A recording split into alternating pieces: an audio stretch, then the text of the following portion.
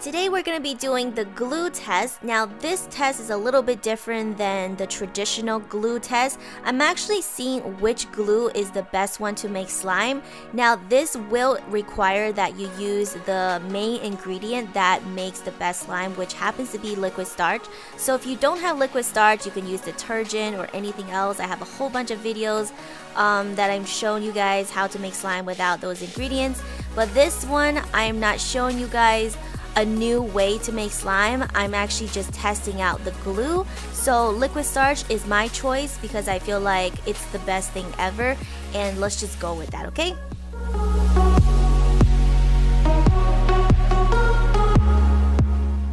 So I went ahead and added a little bit more glitter, and you guys might think that there's paint in this, but there's no paint at all. It's just all glitter. And because it's a clear glue, sometimes like whatever you put in the clear glue will show up, and that's one of the things that I love about using clear glue to make slime, because it shows up all the things that you add to it, especially when you add a lot of colors, and I feel like it came out super pretty.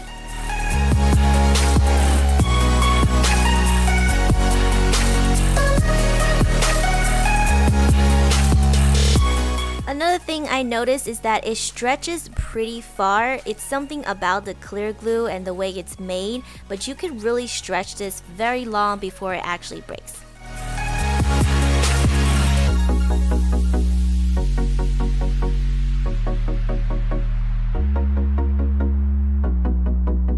The next glue that I'm testing is obviously the white glue that everyone else uses, and this one I feel like it's a little bit different in comparison with the clear glue, and the main difference is that when you add like certain colors inside of this glue, like if you add just glitter or if you add something that really doesn't show up very well, the white glue kind of eats up a little bit of the color, and you guys will see that in a second, is that you won't see much of the color once you mix it, and even the glitter. So I think that the clear glue shows up better, and the white glue kind of just gives you a more different look to it.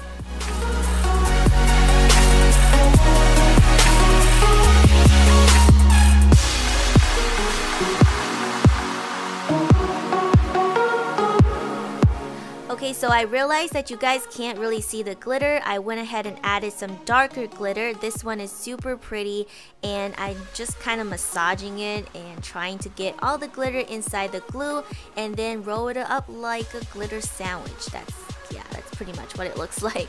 Anyway, so when you spread this glue out, you can only see a little bit of the glitter, which is really the main difference between this and the clear glue, and also I feel like it doesn't stretch as far before it actually breaks. The next thing I'm testing is fabric glue, and a lot of people don't use this on YouTube, but I wanted to, my curiosity told me to test it out just to see maybe it actually works. I mean, you never know. You just never know. Things have surprised me in the past before. So I went ahead and threw it in there, and I don't know, it's just not looking good right now. At this point, it's looking very runny and soupy. I would say, yeah, don't use fabric glue.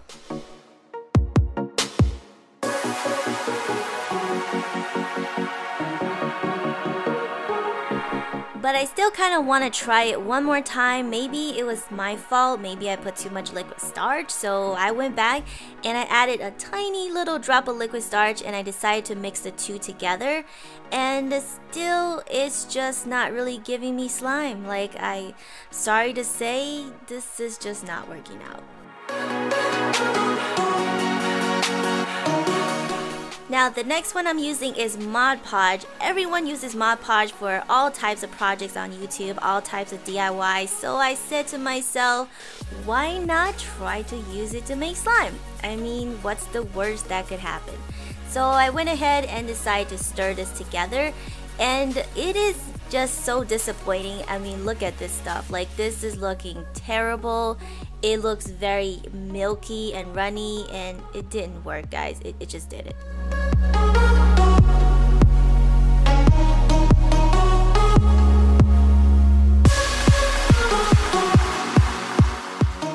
So the next thing I'm using is Gorilla Glue, and before you guys make any judgment about this, I told you in the beginning of the video, don't try this at home. It's very dangerous. So just watch my video and I will tell you guys and I'll explain to you what happened with this Gorilla Glue. So as you can see, nothing is happening, and you notice I'm not really touching the Gorilla Glue because I definitely don't want my hands to get stuck. And 5 minutes later, this Gorilla Glue turned into, I want to say, pancake dough. I mean, I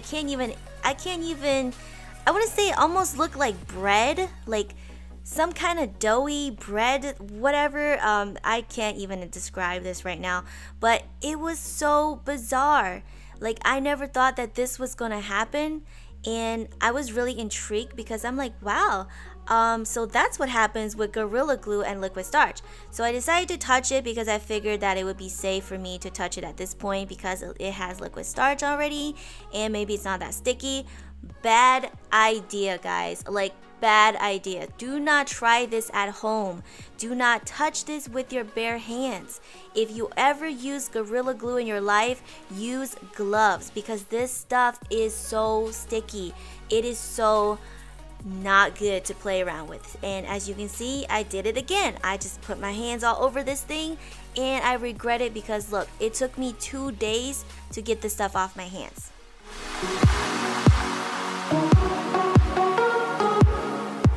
And so after the incredibly horrible experience with the Gorilla Glue, I had to test this E6000. And if you notice, I cut the bottom open because the top got stuck. And I tried to stir this up, and in the beginning, I felt like it does have a lot more potential. So I was like, oh, well, maybe this will actually become slime. You just never know. But then I realized that after I put in the glitter and stuff like that, it just really reacted different. I don't know what happened, but it just became into pieces. So I'm not really sure if this E6000 glue is the best way to make slime because it kind of just fell apart.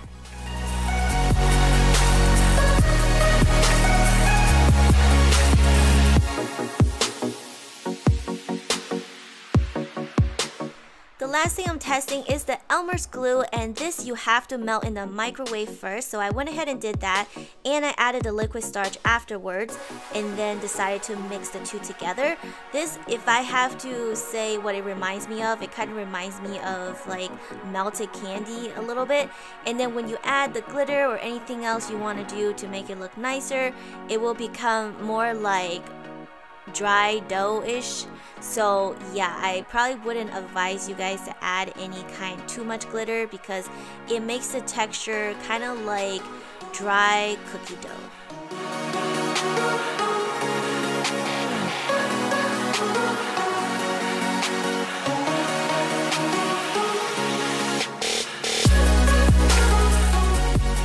So after testing 7 different types of glue, I realized not all glue is made the same way. They have way different reactions to liquid starch.